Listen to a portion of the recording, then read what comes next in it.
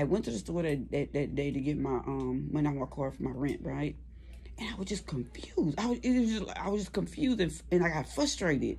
In May 2023 of this year, I noticed that I was getting dark around the eyes, and the Lord told me to give me some makeup from Ulta Beauty. And when I got there, I felt this strong urge to try Rihanna's Fenty makeup. And when the young lady applied it to my face, it worked like a charm with a light coverage, as you can see. I noticed that I had gained a considerable amount of weight in 5 months. I had gained 25 pounds. My normal weight was 183.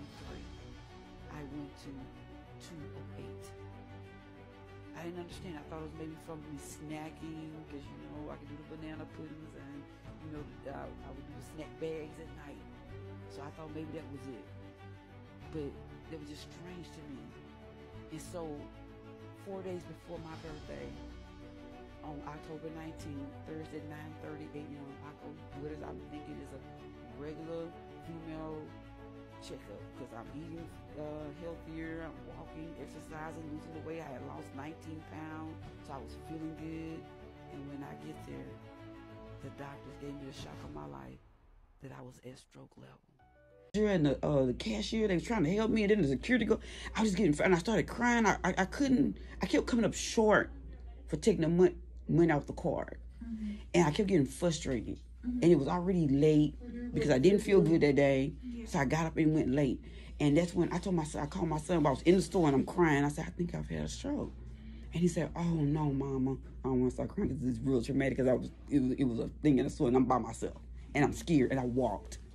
And I'm like disoriented a little bit, but ain't nobody but the grace of God. I got home, and so, you know, I told my son, I said, I'm still short of the rent.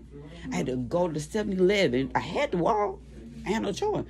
And I told the man at 7-Eleven, I said, I had a stroke. I said, but I'm short. But ain't nobody but God. That man helped me to get that money off the car. I couldn't do it. And so I still was short. The next day, the lady knocked on the door. She said, I want to count this money in front of you, but you short. I said, girl, I've had a stroke. I said, I can't go today. I said, but when I do go back to the store, I'll give you. They want me $5. I was short. I just kept coming up short the amount of money. Right. And that's how I knew. And the next day, I started. So the stroke was when, October? No, November the 4th. Okay, and so how have you been feeling since then? Is there anything we should? Okay.